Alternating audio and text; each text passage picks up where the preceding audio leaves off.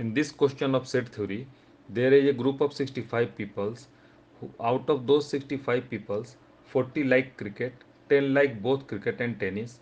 We need to find the number of peoples who like tennis. And another question into that, we need to find the number of peoples who like tennis only and not cricket, right? So we know that the formula of set theory, that number of A union B, N A union B equal to NA plus NB minus A intersection B, right? Where A is the number of peoples of a particular favor, right? Here the 40 is the number of people who are liking the cricket, who like tennis. That is the total peoples, right? So N of A union B is the number of peoples which are total in the number, right?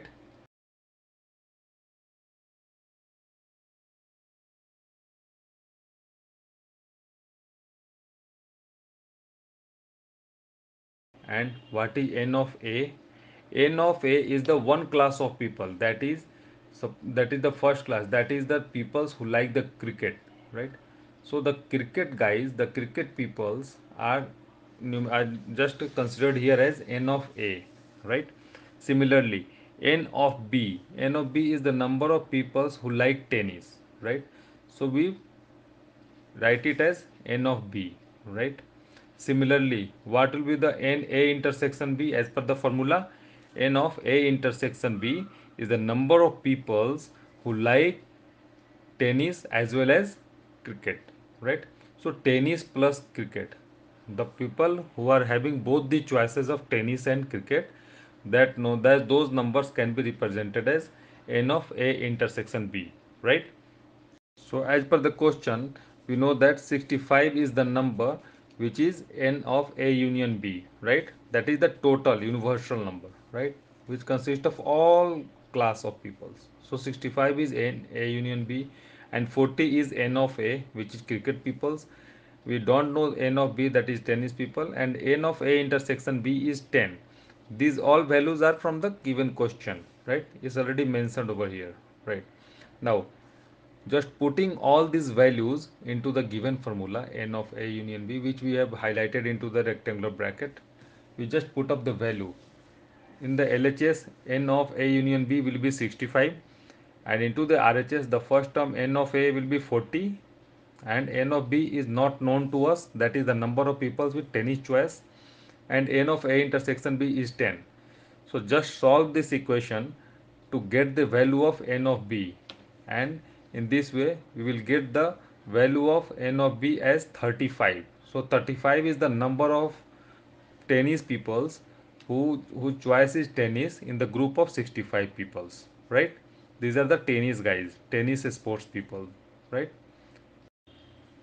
So 35 is the number of tennis guys, tennis peoples we have calculated. So the first part of the question is solved. That is where we have to find that how many peoples like tennis. So that number is 35, right?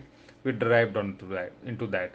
Now the second part of the question is how many peoples like tennis only and not cricket, right?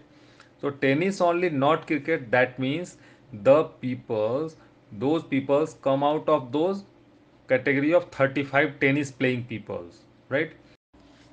So the number of peoples who play tennis but not cricket will be represented as n of b minus a, because b here we considered as tennis peoples and a as for cricket peoples, right?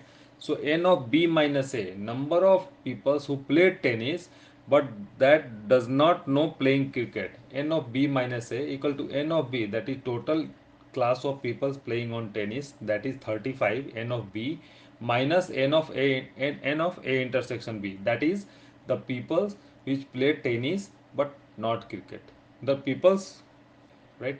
So n of b minus a, right? N of b minus a equal to n of b minus n of a intersection b, where n of b is the number of peoples willing to play tennis, that is 35, right? And number of peoples who play tennis and cricket both, that is a intersection b, that count is 10, that is given into the question, right?